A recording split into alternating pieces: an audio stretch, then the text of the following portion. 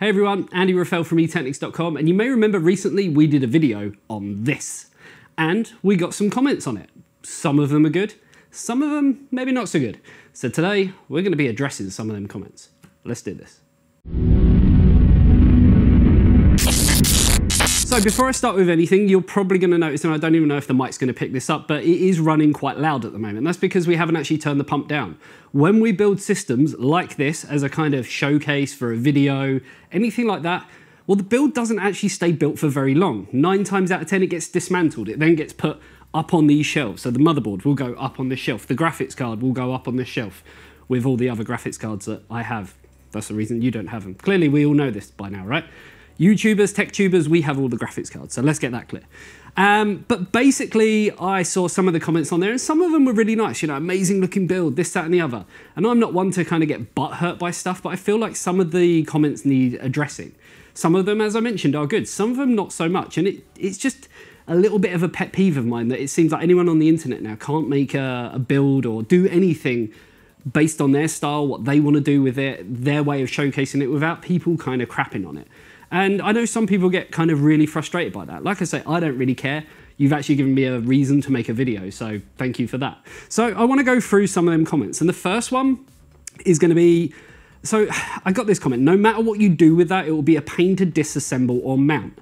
I actually want to say this is completely different to kind of any case out there, really. And if anything, it's probably going to be even easier to disassemble. So with it, if we wanted to, we could go with quick connect. So we could put quick connects on the GPU and the CPU if we wanted to be able to kind of change things easily and just kind of quick disconnect, you know, the tubing here. We could have a fit in there or a fit in there or a fit in there or one there.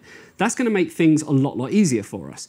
Being soft tubing as well, I can actually remove this block. It just means kind of removing some of the back of the case, and I could take this whole block off. If it was just a normal CPU block, again, we could just take that off with all the coolant, everything water-cooled wise, it would still remain intact. We could change the CPU over, stick it back in, and kind of away we go. Nice and easy. So if anything, by going with soft tubing and the way that we've done this, it's just made our lives a lot easier.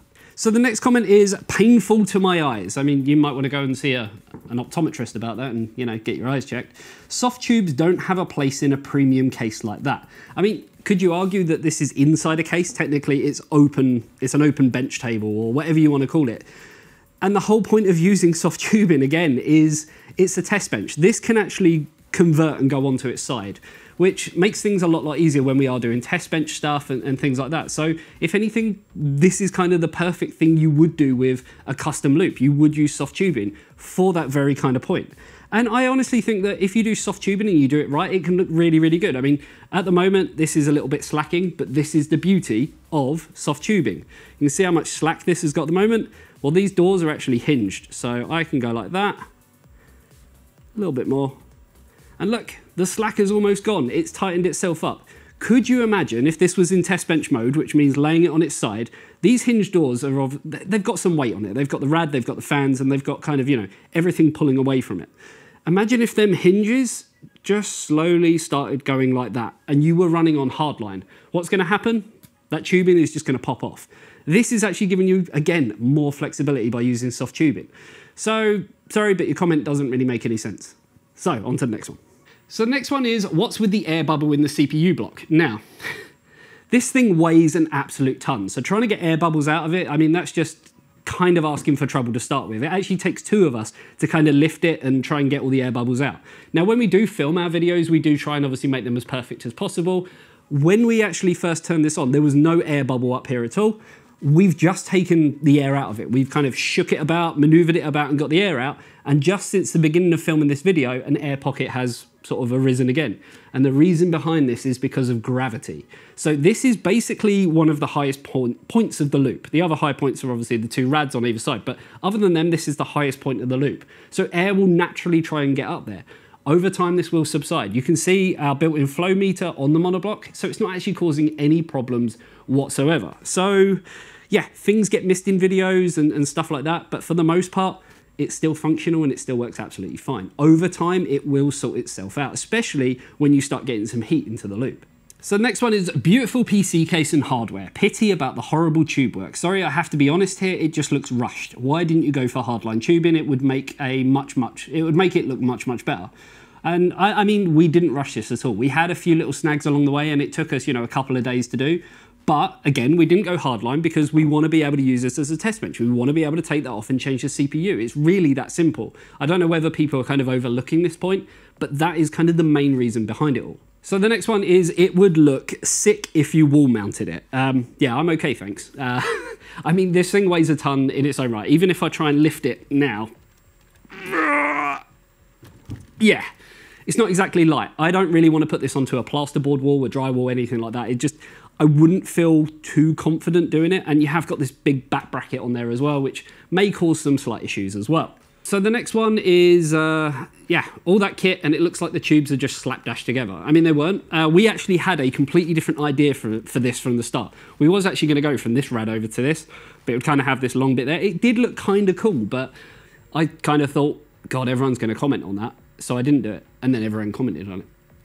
So the next one, kind of gone over this, but this really could have done with some hard tubing. I think I've kind of gone over that many times now, that hopefully you guys can kind of see the idea and why we went with soft tubing instead. And we went with quite thick tubing because it does look, you know, I mean, this one here actually kind of looks like a slight bend, and you could pass that as kind of hard tubing from a distance. So this next one made me laugh. Why Intel? I mean, why not? So we use the 11900K in here. In our own tests, and I invite you to go and actually watch that video, the 11900K versus the 5900X, which are comparable CPUs, there's $10 difference between them. You are talking, the Intel 11900K beat the AMD in 24 out of the 48 tests. So by my maths calculations, that means it is as equal as the AMD, depending on what you're doing. Obviously gaming, rendering, workload, all that kind of stuff. Sometimes the Intel favored better, sometimes the AMD favored better. So why wouldn't you go for it? And obviously you could probably buy this chip right now, whereas a 5900X, as we know, are still in very, very short demand. So the next one, why the soft tubing? It makes it look amateur on a showcase. This case is awesome, but it needs hard tubing. Test bench. That's all I'm going to say now. Sides of this case are hinged too. I wouldn't want hard tubing to the rads anyway. So this was actually a reply to a comment from one of our kind of, you know, subscribers. And I basically said, you know, I had a chat with that person and I sort of said, yeah, could you imagine the weight of this hinged door pulling down over time if it was in test bench mode? This is basically showcase mode. If you had it so the wings are actually up like this and the whole thing's on the desk, it would be in test bench mode.